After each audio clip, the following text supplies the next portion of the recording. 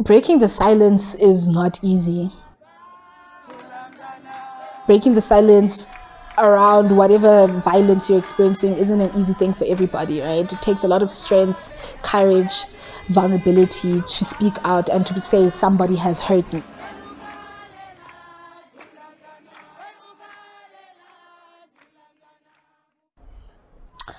Okay, who is Yolanda Dyantyi? Well, my government name is Samantha Yolanda Dyantyi. I'm from Johannesburg, South Africa, born and raised. And I like to identify as a feminist activist, or an African feminist activist, or a radical feminist activist, depends on the day and what we're faced with. And, I'm just a person who's discovering themselves in this world, in this society that we live in. I'm just a person. In 2016, I participated in the #ReFerence List anti-rape culture protests.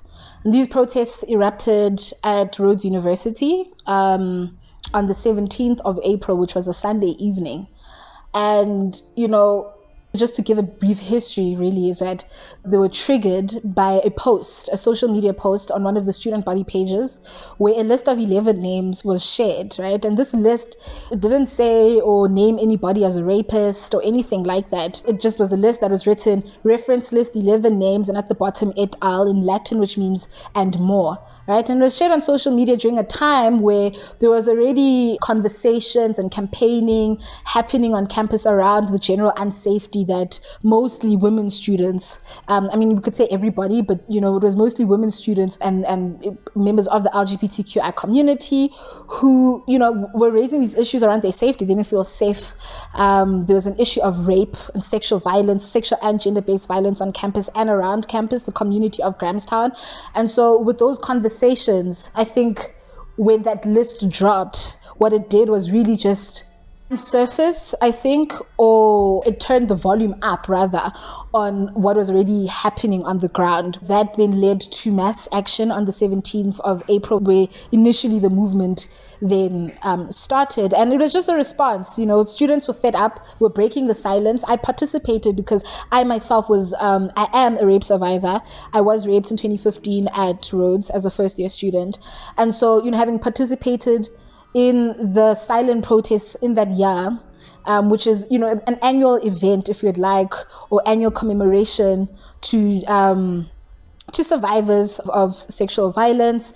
And really, I guess it feeds into the larger campaigning that the university at the time had going on, which was really the silent protest. So I participated in that, and then 2016 happens.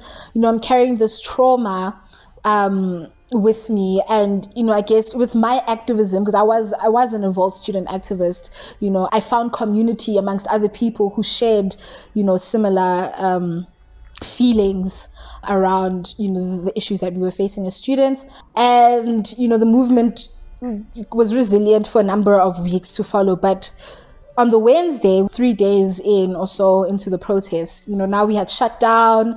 There was a full-on shutdown with demanding action, response, something. But it could not be business as usual. It turned out that the university applied for an urgent interdict at the Grahamstown High Court. And I, caught wind of this on the ground on a hot day. We're trying to figure out what's the way forward. And, rumors are circulating that, the court has granted the management an interdict, which essentially means we need to put a stop to the protest. And not only that, but the university interdicted the whole student body, the SRC included, but I was one of the 3 individually named because we were supposedly identified as leaders of this protest action, right? Obviously, I was scared. I was confused. I didn't know what this meant, if this gave, the university an upper hand to maybe get me arrested. And then 1st of December, I think it was, or the 2nd of December of that very year, most of the interdict was thrown out. The legalities happened with that. And we move on into 2017, and this is me doing my 3rd year at Rhodes. And around March or so, my lawyers got contacted by the institution's lawyers, I think. They got served with papers that said, Yolanda, is being charged with 4 charges for her alleged involvement in the protest, and so we are instituting a disciplinary hearing. And, obviously at the time, I thought, okay, sure, severe, maybe I'll get, what is severe hours? Because, that's usually what the institution it does or did. It gave hours if you were found guilty for whatever. And no, it was, you could get excluded. You could actually lose your degree. And, that's when the reality kicked in that shit. It's quite real.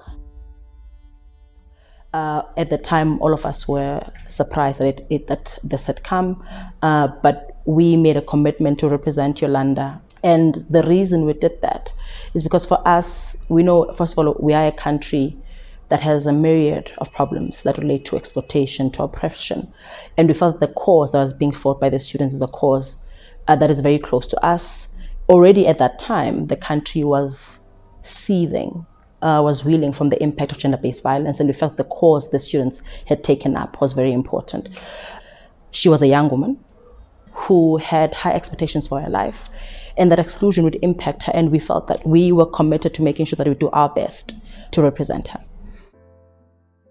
So during those proceedings, I think at that time, the proceedings set for over 3 months, from June 2017 up to September 2017. There was discussions about when the matter would be heard again. That was a very crucial time, because it was going to be the time that Yolanda would then give her own evidence of what had happened and defend herself. And so we spent 5-6 months of 2017 preparing, building a case, being served papers, there's the whole legalities with that. And the disciplinary hearing set, I think, around June for the first time, which would mark, the first of a 5-month-long process. And again, 3 women were charged with kidnapping, assault, defamation, and insubordination, right? And, obviously, we prepared. And so the lawyers literally said on record that our client, which is the university, wants this case closed, there to be a conclusion as soon as possible by the end of the year, and preferably even before that. And, so obviously it was like, okay, they're really pushing for a verdict, and obviously one that's in their favor, probably. The dates that were proposed by the university at that time were dates that, one, the advocates that we had appointed were not going to be available. 2, there were dates that Yolanda was supposed to be writing exams. At the time, the university policy was that if a student is writing exams, even if they are undergoing disciplinary action, they're given an opportunity to write their exams. And the university insisted on postponing to these dates. It was, I think, the 26th of October and dates in the beginning of November 2017, and wouldn't postpone. We, of course, made submissions to the proctor, who was the person chairing and in charge of the disciplinary hearing, and he decided the matter would proceed anyway. We then didn't just simply leave it there. We made a formal application asking him to postpone the matter so that Yolanda could have the 2 advocates who've been assisting her for the 3 months there to lead her evidence. And again, we received a 1-page refusal from the proctor. And probably some 6 to 8 weeks later, we received a ruling that had found Yolanda guilty. A few days later, a ruling that had excluded her from Rhodes permanently. And I got excluded on the 17th of November. A few weeks after that, got an email from my lawyers from SERI, and it was a Friday. And it was just like, yeah, Friday afternoon, Yolanda, I've just got an email with the verdict. You've been excluded. And I had 2 final exams left the following week. Literally, it was the 17th of November. The following week, I'll be writing my 2 last papers of my 3rd year and my undergrad, and then I would have been done. It's very difficult not to be emotional, because I think at the time, all of us were crushed. What that ruling meant is that a young Black woman's life had been stopped, a comma had been put, and we wanted to take steps to assist Yolanda to review that decision. Not just because we believe in Yolanda's cause and we believe in who she is as a person, but also because the process had not been fair to her. She had not been given an opportunity to tell her side of the story, something that is as old as a principle in law, as even from the apartheid days. So we had an expectation of what the university would do, if at the very least give this young woman a chance to tell her side of the story. But for me personally, one of the things that stood out for me is how in that process, there was no appreciation that they were dealing with a young woman, a young person. In fact, at the time, Yolanda was a teenager. She was just 19. And there was no appreciation of what that ruling would mean for her. If the university accepts that the way they've been dealing with the victims of sexual assault, of gender-based violence on campus was insufficient, and if they accept that even minutely they contributed towards the culture, the sexual violence culture on campus, then they would have acted differently, both in, of course, implementing those changes, but also responding to the activists who brought it to light. But there's something that Yolanda said a few years into a case, and she was sharing with me about why she's pursuing the case.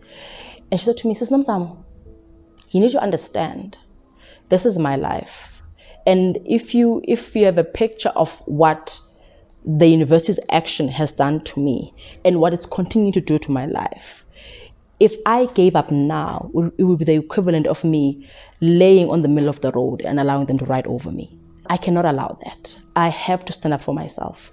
It doesn't matter who fails me. It doesn't matter what outcomes come out in court, but I have to stand up for myself, because I want to be able to stand a few years from here and say, at the very least, I stood up for myself."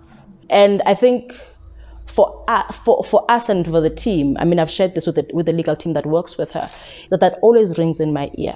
Of course, one, as an organization, we don't want to be counted amongst the people that failed her.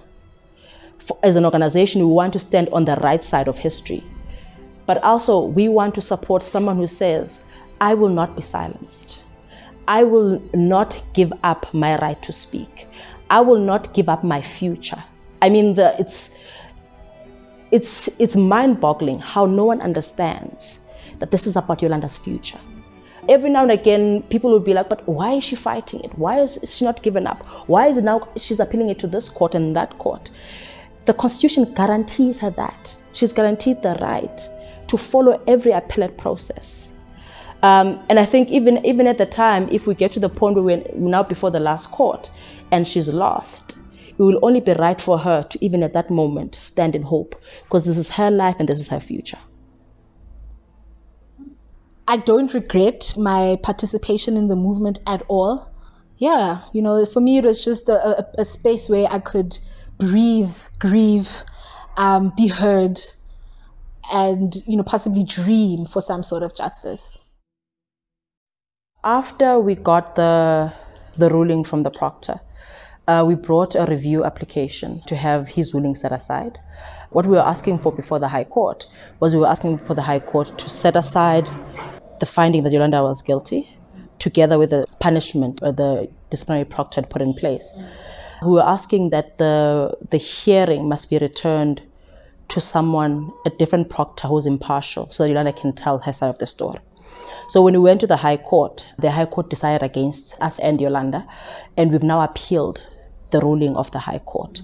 We are asking the Supreme Court of Appeal to, of course, consider whether it was appropriate for the proctor to postpone to a date where Yolanda's lawyers would not be available, especially to do so without considering Yolanda's interests and weighing them against the interests of the university.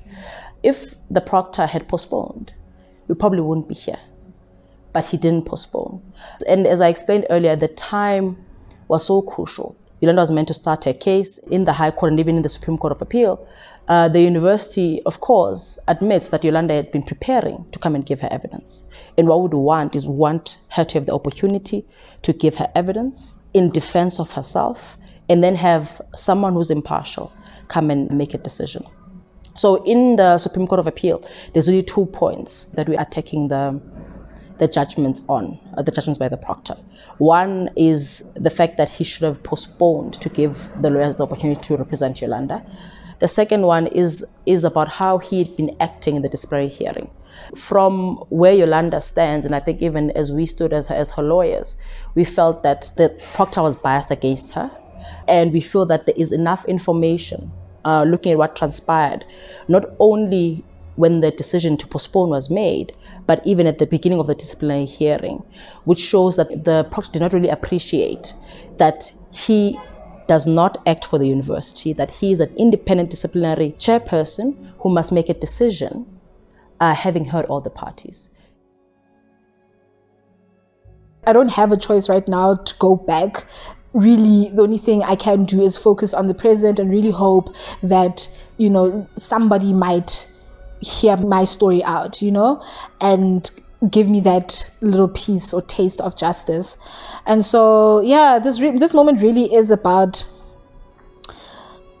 the courts intervening, the courts really deciding and saying, you know, was my exclusion fair? Or the grounds of my exclusion, rather, were they fair?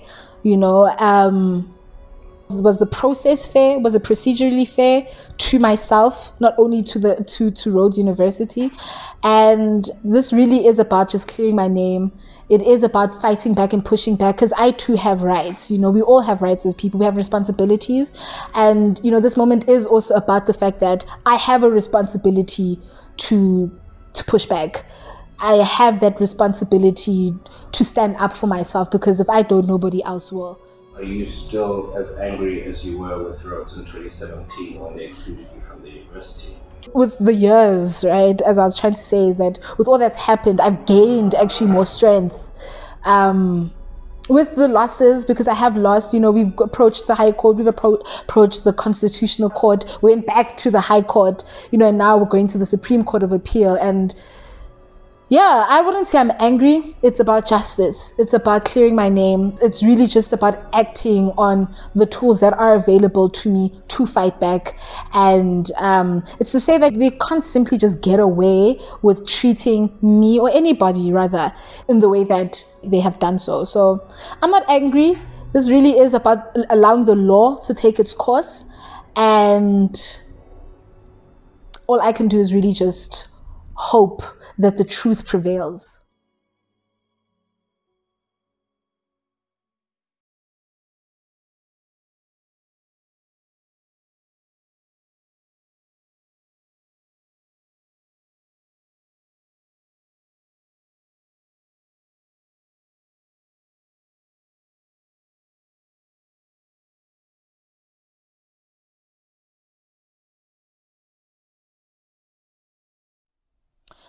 I felt really confident on the day of the hearing. You know, it had been a long time coming. But I think most importantly was the fact that our story, our case that we were presenting before the Supreme Court hadn't changed, you know, the entire time.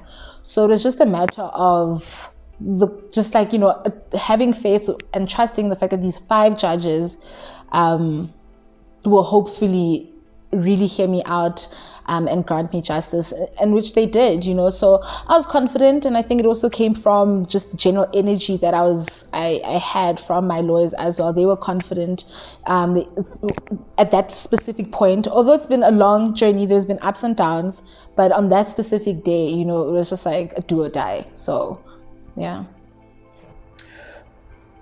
We were very optimistic on that day because the court firstly seemed receptive to our arguments, but most importantly, they asked questions that relate to the amount of time the university was not willing to give up. It was clear that they saw Yolanda as a litigant who needed to be heard. Firstly, it means she doesn't have to explain the sanction and the finding of guilt to every potential employer, to every potential academic institution. It also means that the journey that she's been on for the last 4 years was not for nothing. You know, she has been fighting, and the court said, we hear you. You should have been given an opportunity to tell your side of the story. You were not. And because of that, you couldn't have been found guilty. You couldn't have been excluded from Rhodes full time.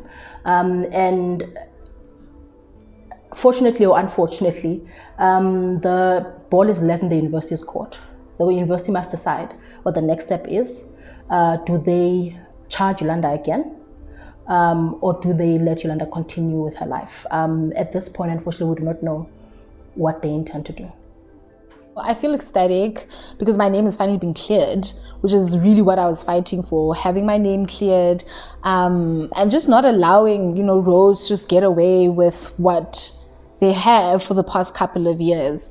And so, not only has the court reprimanded the institution, it has had its own fair share of harsh words that it's expressed to Rhodes, how it needs to look in the mirror. They need to look in the mirror really and ask themselves some very deep questions. But look, I'm happy. Of course, nothing really has changed overnight per se in terms of my life.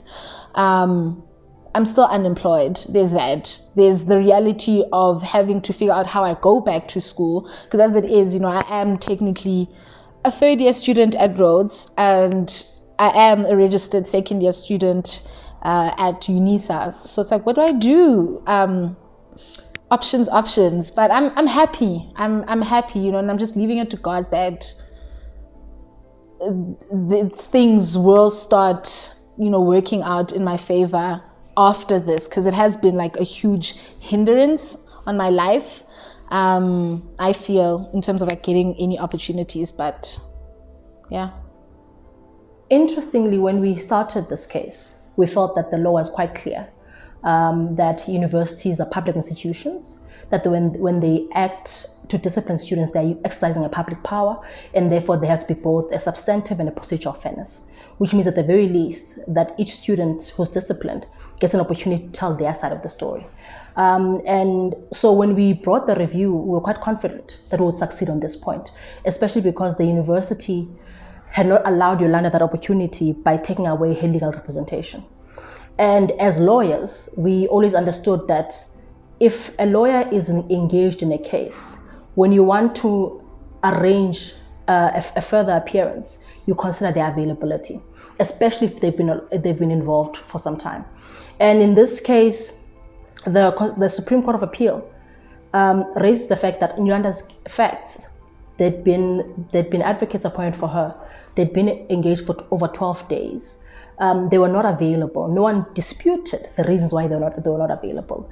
But for some reason, both the proctor and the university took a stance that she simply didn't want to avail herself to the disciplinary hearing. And what the Supreme Court of Appeal says is that you have a right to representation. It's going to be rare that you'll have a right to specific representation, but you must look at the specific facts at that moment. So any other university, be it Rhodes, be it Wits, or be it UCT, who's disciplining their students would have to say, what does the unavailability of that advocate or that attorney mean for this student? And for Yolanda specifically, it meant that she couldn't be led by the people who had prepared her. The people who'd been running her case for over, I think at that time, over 3 months, wouldn't be available. And the court says, chances are you might have a circumstance where you'll say, actually, you don't get that right. But then there must be strong reasons for why not. And again here, Yolanda was disciplined a year after the incident happened. When she was charged, 3 months passed.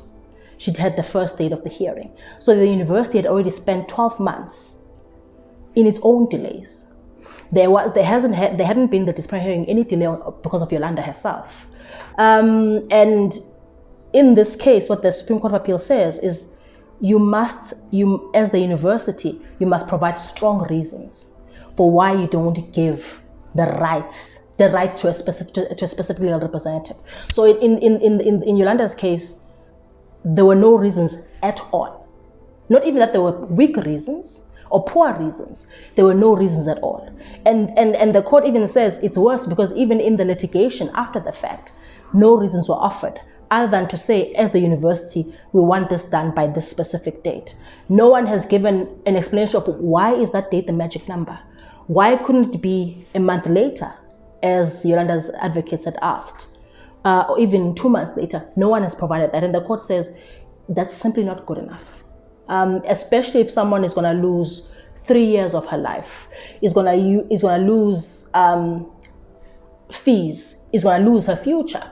then you must provide stronger reasons. And I think for other students who are in the very same position, they'll be able to say the Supreme Court of Appeal has restated the law strongly to say, you must give me the right to defend myself, especially if I'm at risk of losing my degree or of losing my future or just simply losing the amount of time that I've invested in this university. As things stand now, we are all waiting for the university.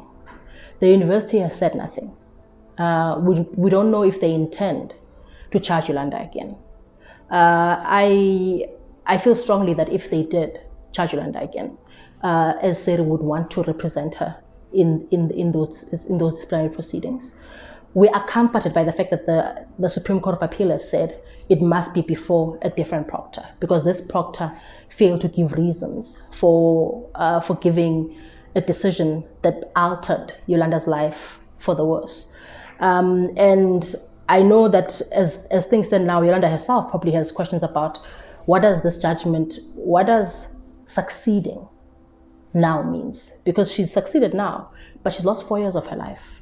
And even the degree that she was studying, as probably as the young woman who moved from Gauteng to the Eastern Cape, doesn't have the same resonance for her. And I think we are in discussions with her about what she wants to do, what does the law allow her to do, but I think that at this point there's a lot of uncertainty. Where to from here? I think I'll just spend, the rest of my days and years just advocating for the realization of women's rights. I'm obviously passionate about gender activism, fighting the patriarchy. So I will continue doing that through my organization that I am trying to grow called Archive Amabali Wetu, which essentially, speaks to archiving and documenting Black women's experiences as we navigate through the system that we live in. But apart from that, only God knows what tomorrow has in store for me. But I really hope it's a brighter future than it has been for the past couple of years.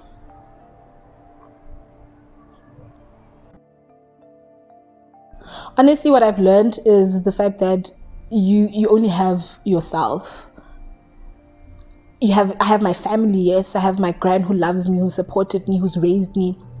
But this is my life, and if I don't fight back, if I don't take a stand, then I'm essentially saying I'm allowing anybody to do as they want with me.